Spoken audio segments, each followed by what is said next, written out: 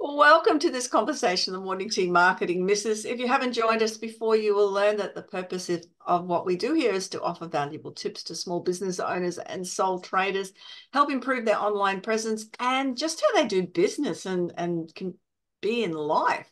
As those that have followed us, you'll know that there's a whole lot of different topics.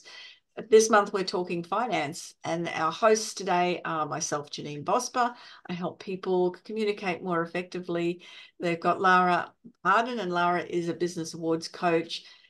Jen Roche helps people with their websites and also over 50s fitness. And Narelle's going to be sharing her ideas on finances today. And Narelle is an accredited accessibility auditor.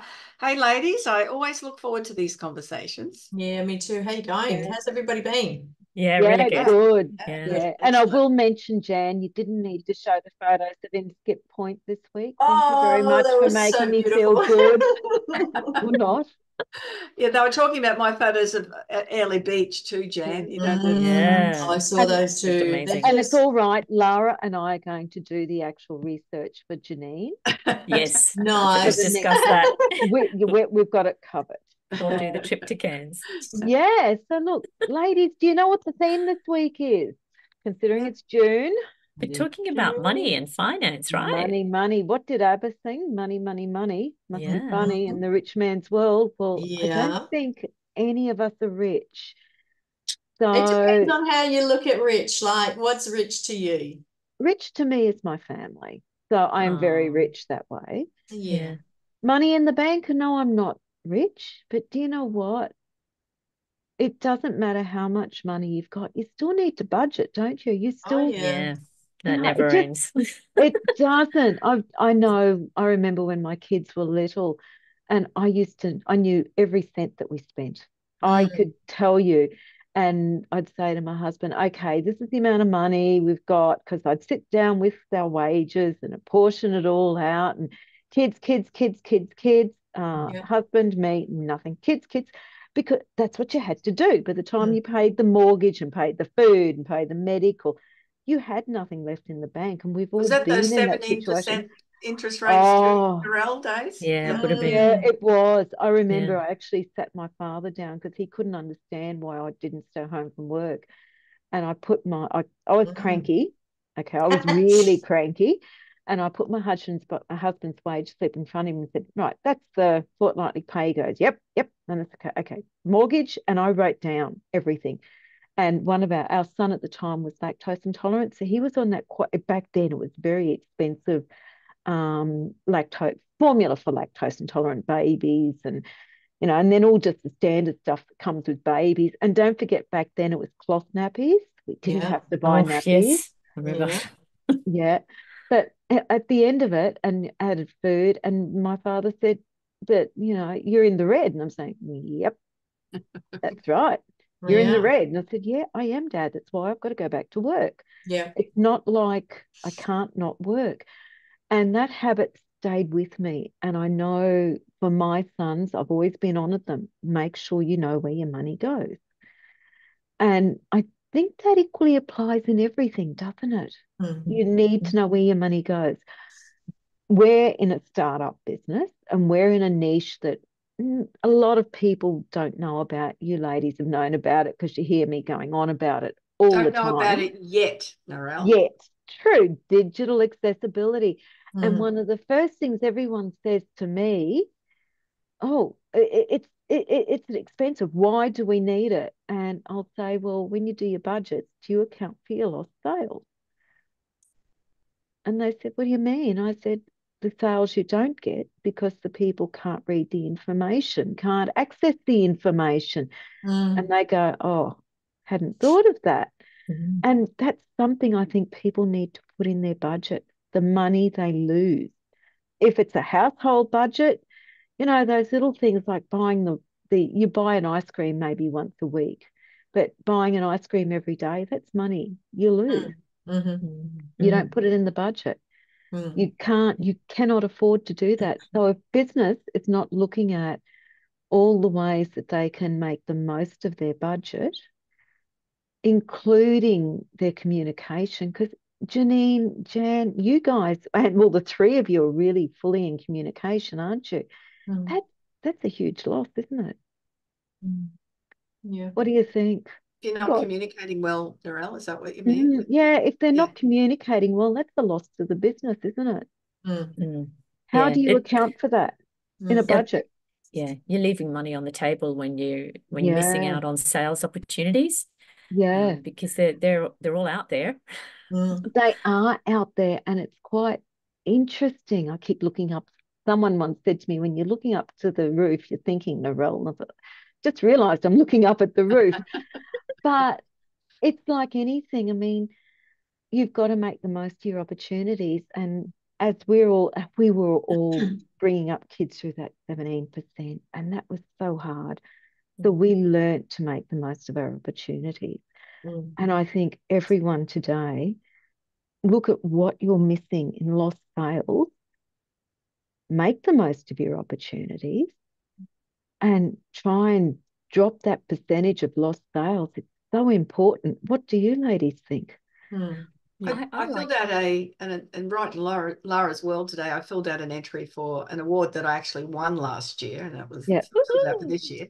And it was great. I had a copy of everything I put in last year. Good on you. Revised it and updated it because it was the same questions. The answers hadn't changed greatly, but a lot of that was to do with how can I save money, and it was to do with sustainability and that's where they wanted most of the answers, and apparently that's what I answered well. But how can you continue to be sustainable? And that's something that you need to be looking at when you've got a budget. I know, I've been in what I've been doing since 2007, so it's 17 years, and it's not. It doesn't. You don't stay in business that long if you're just spending willy-nilly, and you're not getting that balance of income and outgoing.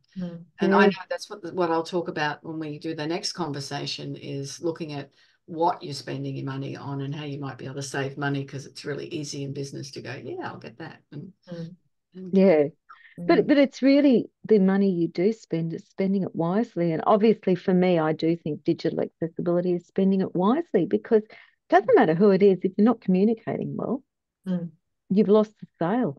I don't know whether there's much more I can say, just that, when I'm the first off the rank with finance, and when we look at finance and budget, tax time, this is when we need to be really re-looking at our budgets, looking at how we're spending our money, looking at what are the opportunities we're missing, and how we can enhance those opportunities.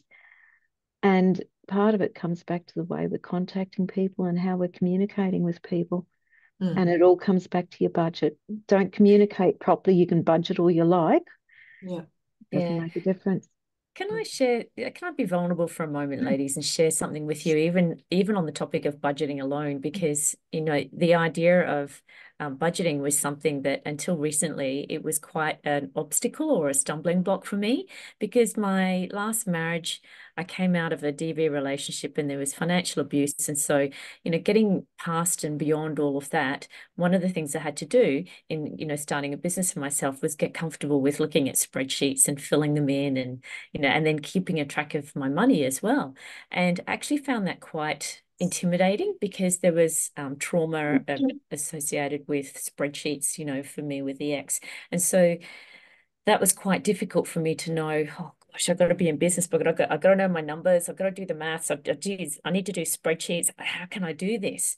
And I ended up coming across a really good book by an author called Mike Michalowicz, who wrote Profit First. He's written a number of other books as well. And one of the strategies that he gives is, he says, look, if budgets are too hard and spreadsheets, you can actually bypass it.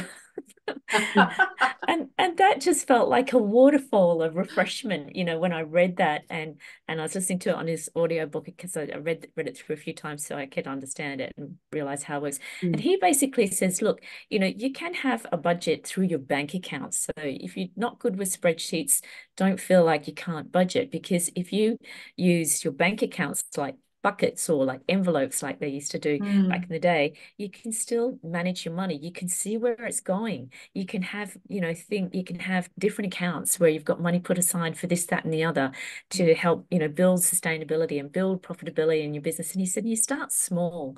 And, like he said, it's just a matter of sorry. Yeah. Sorry, that means we've got 5 minutes to go.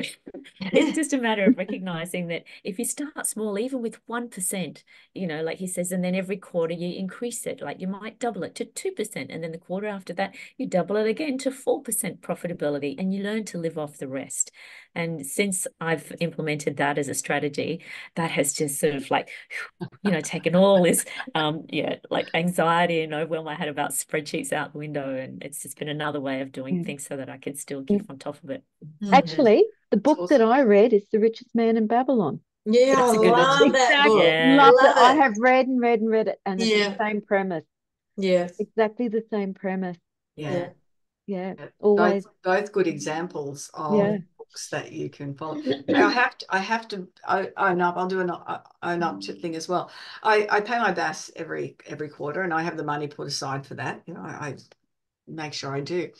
And then I did last year's tax in early this year, and then it was my accountant came back to me and said, "You owe quite a few $1,000s," and I've gone, "Money, I pay tax." And I went, "Oh no, I haven't paid tax. I paid my BAS, but I hadn't paid tax." Yeah. It was okay. So I had to do that today.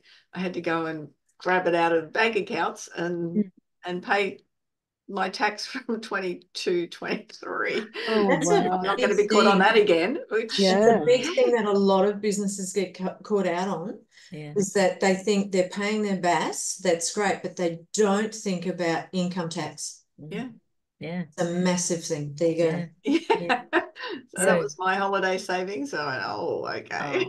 Well, the good thing is you had it. Yeah. But it's not due the 17th, so I've sort of left it to the last possible time to pay it as well. Better in my pocket. That's it. Thank you, Narelle. I think that's such an important factor, though, is looking. But what you're saying also is being aware that there's certain things you need to invest in, and are you losing business if you don't invest in those? And really making sure that where you're spending your money is in the right places for your business growth as well as what you're saving on. Yep, definitely. That's it, ladies. Yeah, excellent. What did my mum used to say? Well, she still says it. Look after the pennies, and the pounds look after themselves. Yeah, that's it. Yeah. Yeah. And a percentage here, percentage there, it all works out, all saves and adds up for us. Definitely. That's great. Thank you for sharing that, Narelle, and thank you for everybody for your comments in that. And that's another episode conversation with Morning Tea Marketing Misses. Remember to check out our YouTube channel and like and comment anything that you found that you value, or any comments that you might have about your finances. We'd love to hear from you. Bye-bye for now.